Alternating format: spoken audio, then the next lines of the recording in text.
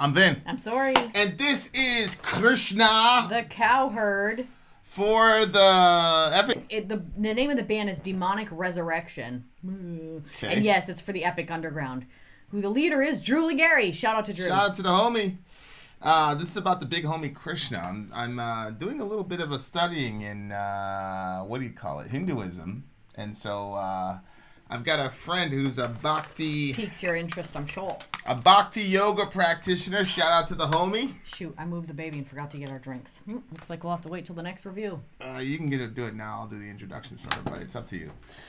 Yeah, so this is Krishna the Cowherd, and this is the Epic Underground. What is the Epic Underground, you say? Very, very interesting question there, listener. The Epic Underground is a group of people who come together. $1 at the gate gets you in a Patreon.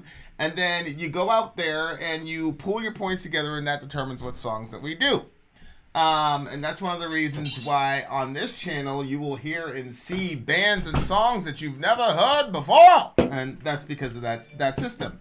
And people could say whatever they want about it, but I really like it because it gives us the opportunity to hear bands that we wouldn't otherwise have heard. Okay, now if you're a filthy capitalist like Suri and you don't want to work with a group of people and you want it right now, $125 gets you straight to the head of the line. You do that 3 times, you get knocked down to the $75 rate. You can accomplish this on Patreon. There's a tier there, or you can accomplish that on PayPal, vinceformerch@gmail.com. By the way, if you're a patron, you're going to want to pay very close attention to the update videos that are coming in a day or two because they are going to be the bomb. Maybe by the time you've seen this, the update video has already been cut. Okay. Having said that, it is now time, ladies and gentlemen, to hear the song Krishna the Cowherd by Demonic Resurrection. Let's go.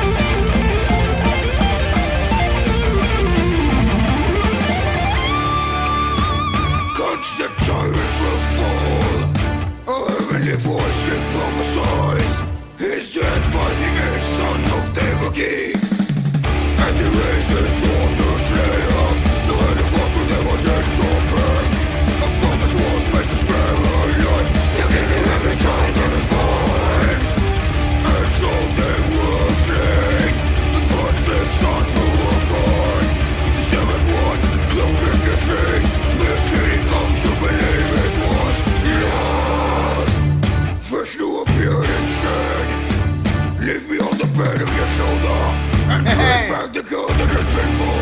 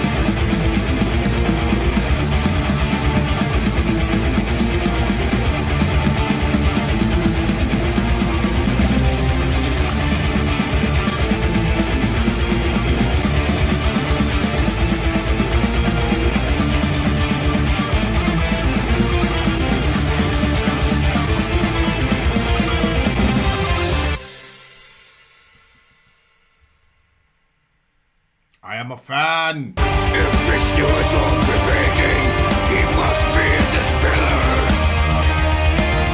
Let him come and protect you, for I shall slay you.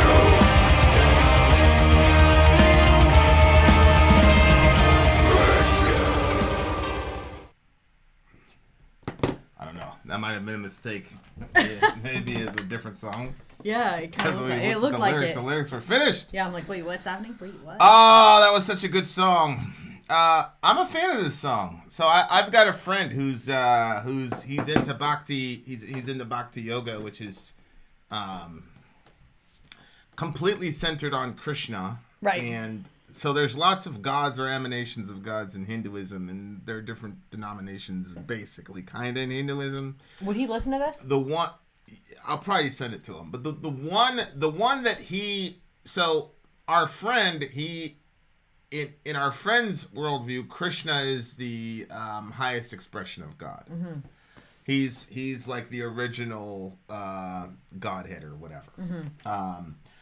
What do they say? Krishna is the highest expression of Godhood or something like that, or Godhead or whatever. Krishna is the highest. He's the highest whatever of God, the supreme personality of Godhead. Okay, that's a term. Not every. Sometimes I wish I just knew what was in your head on something like that, because you'd be like, what?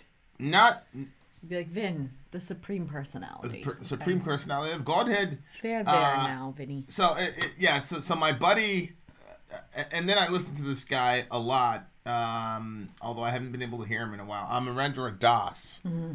So these things are called Lila, Lila. It means pastimes. It's basically the pastimes of Krishna. And like one of the different things, personalities or his pastimes? Is that what you just said? Well, yes, it's okay. So his brother Balarama, right? Yeah. His brother is Balarama, and Balarama is okay. If you name somebody that was in this, Balarama is here. Yeah, Balarama is the 7th, and then Krishna is the 8th. Because remember, there's a prophecy, there's going to be 8 sons, and the kid's going to destroy you. And so it's kind of like a Herod type thing when he went out to kill all these people, and then voice basically said, you fool, like your killer is not in this womb. Because it got switched, and then, Krishna was born via mother Yashoda. Right? And then, they live That's interesting. Yeah, Yashoda, and they all live in Vrindavan. Yep. Right? So that's when that dude said, me and my girl, we been mobbing. Back in the day, I been shot him. Run up in your house like Bin Laden. Boy, I send you straight to Vrindavan. Y'all know about that. Yeah, okay. So Krishna's mother Yashoda, she gives birth to him. Balarama is like so according to Amarendra Das, the Vrindavan is actually the body of Balaram.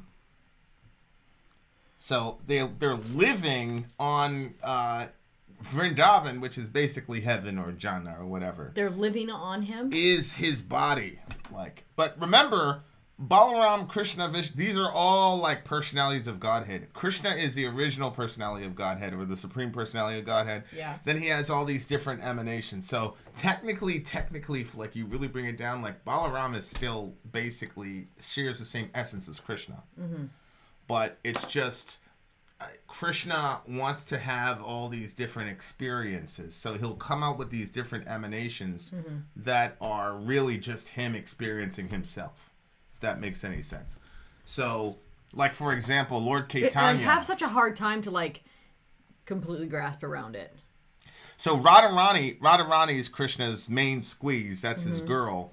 But in reality, Radharani, again, it's just an emanation of Krishna. Yeah. And it's basically him being able to, have another person that experiences, devotion to himself. Right?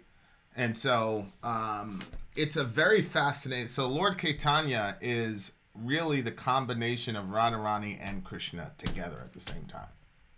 So he's the guy that came up with the quote, Krishna,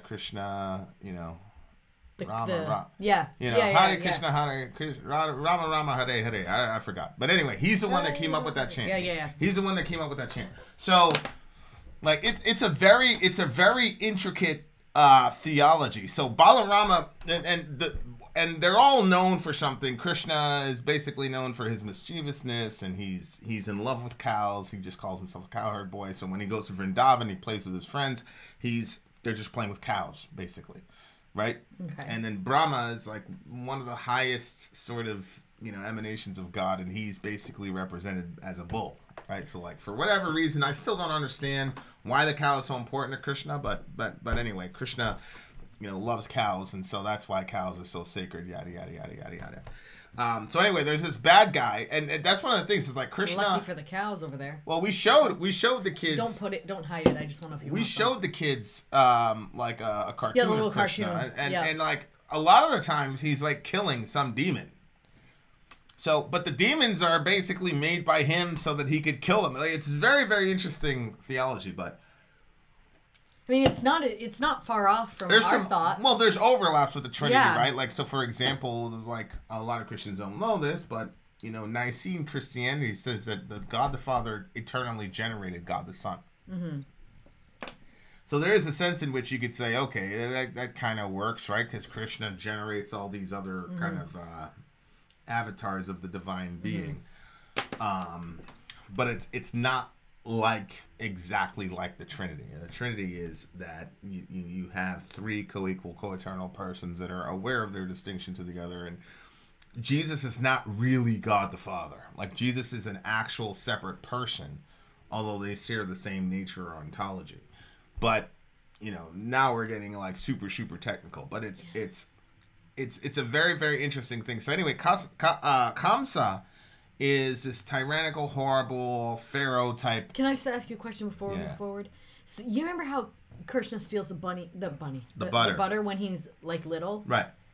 So, Adi said something that was basically like, if he takes it, then it's not wrong because he's the creator of it, or something like that. Like, well, yeah. How can you steal from yourself? I don't remember exactly what he said. Yes. Right. So Krishna, he wanted to experience what it's like to be a child, and so he enters into the womb of Mother Yashoda. Right. Yep. Yeah. And then so Yashoda then becomes his mother. But Yashoda is just another version of himself another version of his personality? Yeah, kind of. She orders him around. She tells him what to do. He listens to her, blah, blah, blah. Well, one of the more famous stories is that he eats dirt. He starts to eat this dirt. So, dirt, literally, he's eating dirt. Yashoda goes up to him and says, "What the hell are you doing? You can't eat dirt." And he's got this all over his mouth. Oh. And he goes, "I wasn't eating any dirt. He lied." So that is what I was talking to my Hindu friend about. I said, he lied.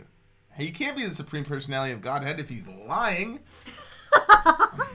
And he was like, well, if he's a creator, I don't have a problem with the stealing aspect of it. If he's the creator, he made anything, then the dirt is his, right?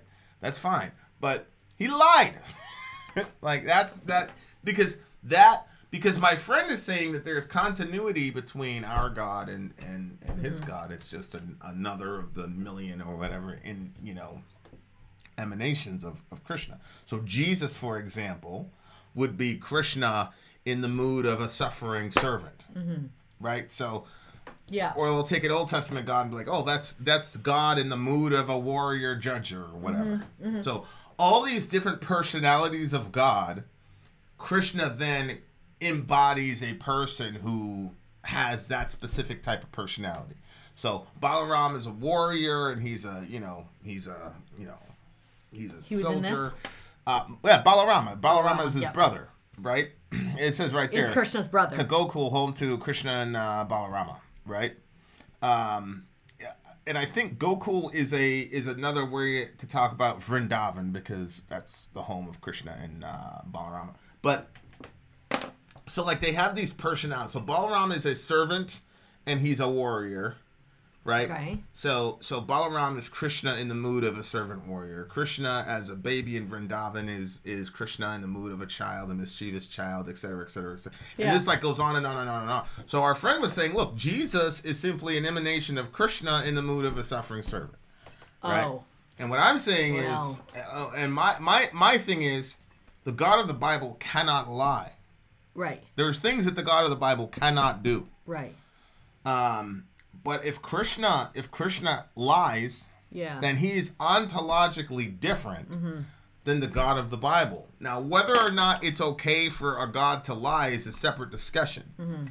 I wasn't impugning Krishna's character. I like Krishna. I mean, I call Orion Krishna because he's, you know, he's very, you know, mischievous. I mean, you're Radharani in my phone. Right. So, like, I love the ideas and all the rest of it, but my point was simply there's a clear ontological distinction between Krishna and the God of the Bible. The God of the Bible cannot lie. Well, there's that, obviously, Right. yeah. But also, I think that Krishna has to express himself through a bunch of different persons to express who he fully is, but they come out in all these different persons, where the God of the Bible, all of that is contained within himself. Yes, although it's not so much expression as it is experience. So Krishna does all these things because he wants to experience what it's like. So because he's a divine being, obviously he's never had a mother. So he incarnates inside of Mother Yashoda just so that he can have the experience of being mothered. Right? And then That's saddish to me. And then he'll have Radharani, and Radharani is there so that he can have the experience of the love type of, you know, that men and women have. And so Radharani is his main squeeze, and Radharani was, you know, the most beautiful, blah, blah, blah, and she has got the most devotion possible to Krishna. But it's really interesting because when you go to Vrindavan with Krishna and his friends, like, they order him around and tell him what to do. And he functions like a regular kid. It's kind of like in Vrindavan, you know, like you're a rock star everywhere else, and then you go home and people tell you to take out the trash, and people, like, appreciate that. They're like, okay, finally a place where everybody treats me. So that's what it's like in Vrindavan. They make fun of him. They laugh at him. They're like, you're not God. Get out of here. Blah, blah, blah. Take out the trash. And he loves that. But then he goes to another country. Weird. He goes somewhere else outside of Vrindavan, and then, you know, and Vrindavan's a real place. Like, you can go to it in India. Oh, really? Yeah, there's We a should go physical sometime. Vrindavan, there's trees and all that stuff. It's a pretty cool place. And then, you know, there's a spiritual Vrindavan where the stuff is happening right now. So this is one of the Leela or the pastimes. What you were just saying, Krishna. there's a spot in the Bible where it basically says, like, a prophet is not, like... welcome in his own hometown. Correct. Yeah. Correct. But it's But he likes it. But He wants that, like, normal experience. yeah, it's I guess. weird because when he was gonna leave Vrindavan, like, there was this giant thing. It showed it. Everybody went crazy. They were crying. People were dying, and then I think Yashoda was yelling at her husband, like, "How are you still alive? And Krishna has left us. You know, like, what's wrong with you?" And yada yada yada. And then the guy basically said, "Well." He said, if I was to die for grief for Krishna, I would be taking the easy way out. So the way that I serve Krishna is by staying alive to feel the pain of separation from Krishna, blah, blah, blah. Oh, gosh. Like, the way that they treat Krishna in Vrindavan is insane. It's like, on the one hand, he's like a regular guy, but on the other hand, he's like everybody's favorite. Is it not plugged in? Everybody's favorite son or whatever it is. It's just very, very fascinating That is very stuff. interesting. So many things that I'm thinking about that. Yeah, and so in this is like one of like literally like 70, 80 stories of Krishna defeating a demon. Can you just say this story? Like, obviously, there's so many names in this, and the names of places, like... Okay, so on the eve of the dawn of Kali Yuga. So we're in Kali Yuga right now. Okay. So Kali Yuga basically means the time of darkness, or I think it's actually, the technical term is ignorance. Okay. So you're in the Kali means like just like the time period that you're in. As a matter of fact, we reviewed a song and the song was called Kali Kali or something like that.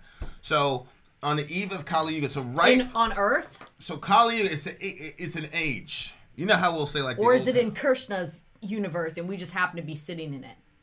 Well, yeah, everything is Krishna's universe, right? So like so for no, example. is it an age in his universe, or is it an age on Earth? Well, for a Hindu, there'd be no difference, right? Krishna's universe and our universe are all the same. It's all the same thing. No, because Earth is like here. The universe is much bigger. So is this age going on all over the place? We're just sitting in it right now? Or is this for an age that was back then when this thing happened? Do you understand my question? Nope. We're in the middle of Kali Yuga right now. What makes us in the middle of it? Because Kali Yuga is marked by an age of ignorance. People eat cows. You know, that type of thing. Okay. Like, this is stuff that would Do be they believe that there's other unheard planets of. with other people? Oh, or yeah. other things? Oh, yeah. So are they all in the age of ignorance, or just us on planet Earth? Right now we're all in the age of Kali Yuga. All the other planets too. Right. Okay. Now you can be a knowledgeable person in the age of Kali Yuga. It's very similar. Well, yeah, but just similar overall. to like Islam. In Islam they call it Jahiliyyah. So Jahiliyyah was a time of ignorance before Muhammad got his revelation. Okay. So the period prior to revelation was called Jahiliyyah, which literally means the period of ignorance. Yep. And that's why the main bad guy was called Abu Jahil, because the father, Abu, of ignorance, Jahil.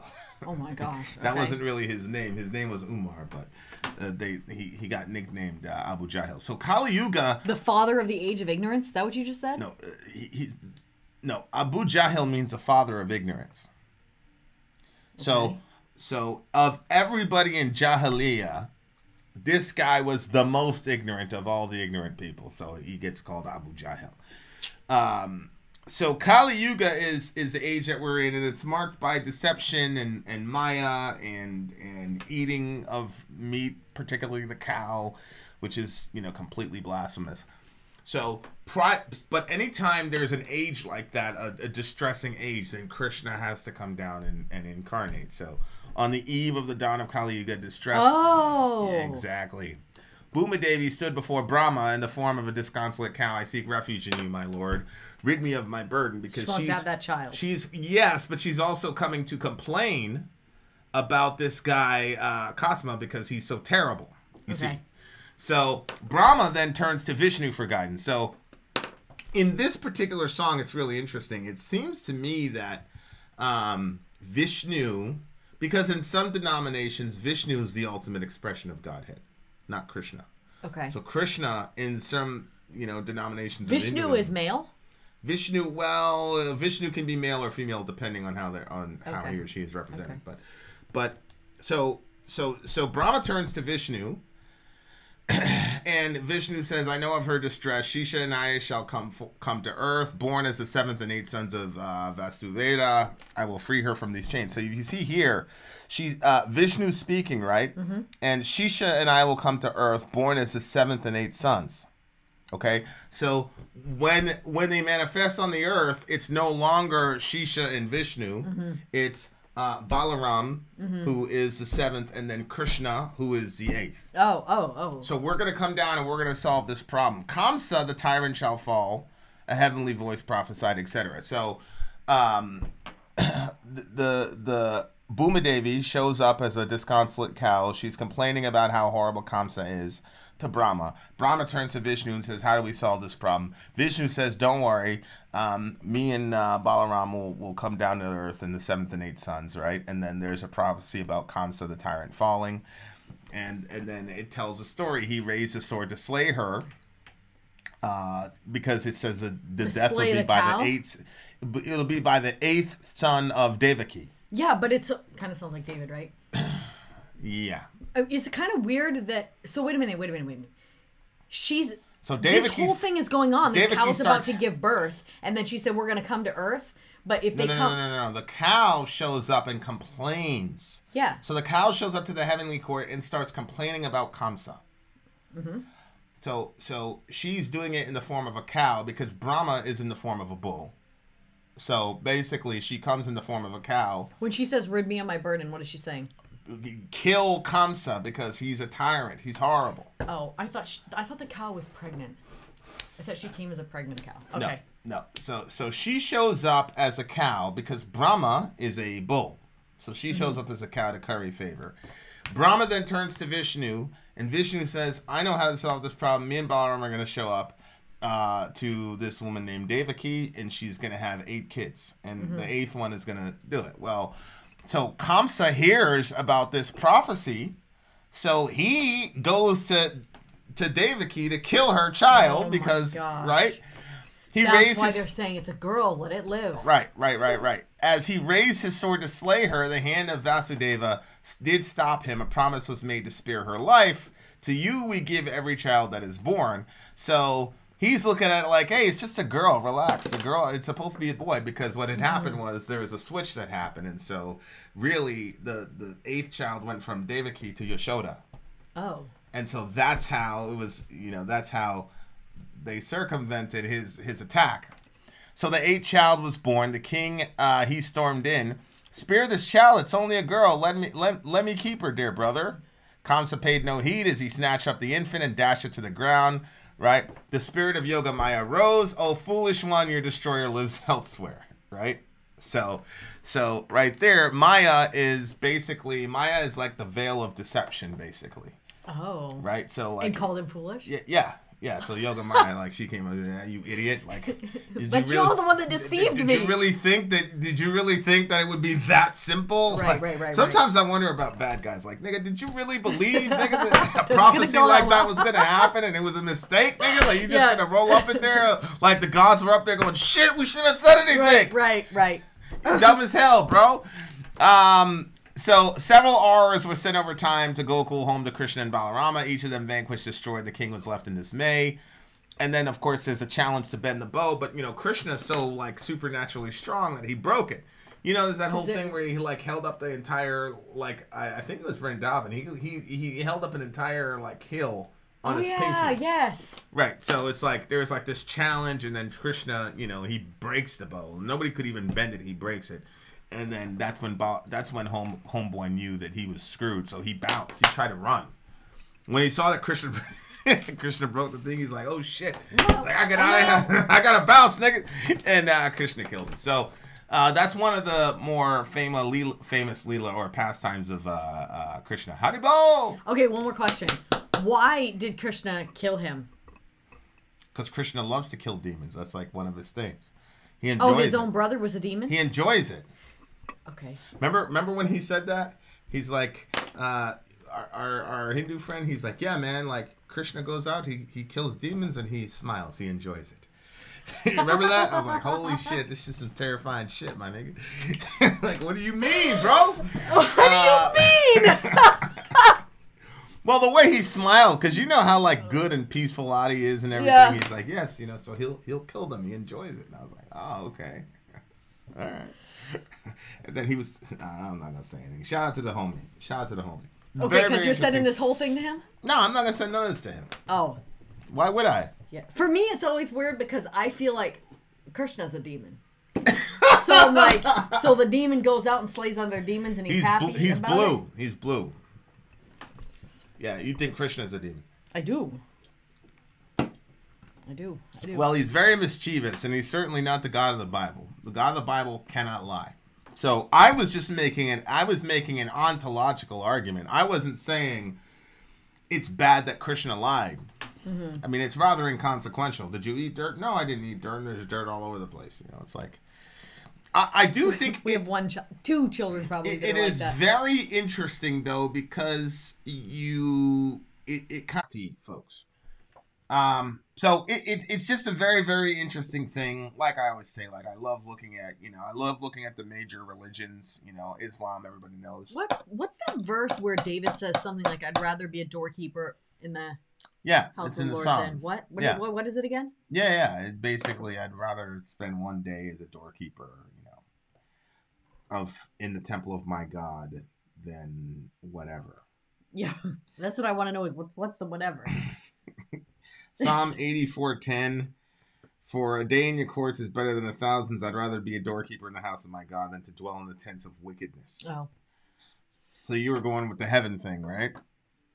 Yeah, well, I mean, I didn't think that it supported that theology, but I just thought it just kind of reminded me of where you said it's to serve there. It's because to me, if you're a doorkeeper, you're serving, right? You're a doorkeeper. You're working. Yeah. Although heaven in the New Testament text is spoken of as God's rest. Yep. For example, in Hebrews 4. But yeah, I mean, there's definitely an element where you're serving God, but the biblical understanding of what serving God means is much broader.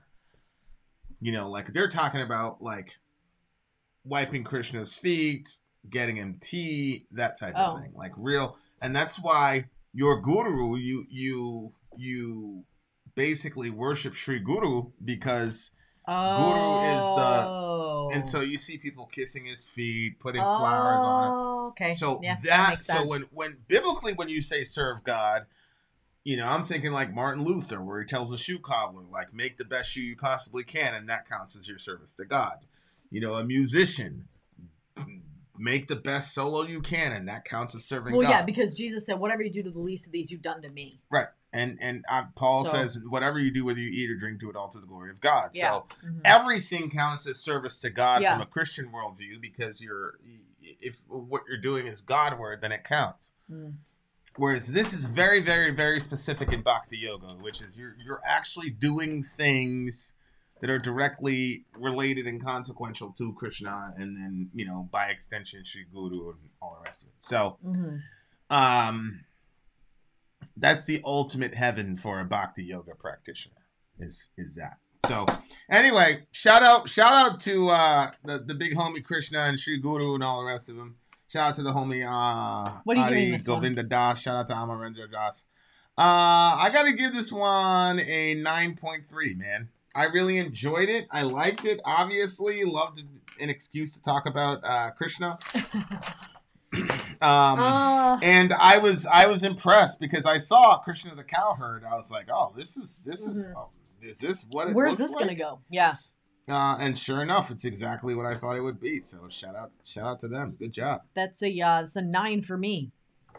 That's pretty high. I didn't think you were gonna go that high with it. So there you are, dear listener. Vin out. Sorry out. Gone.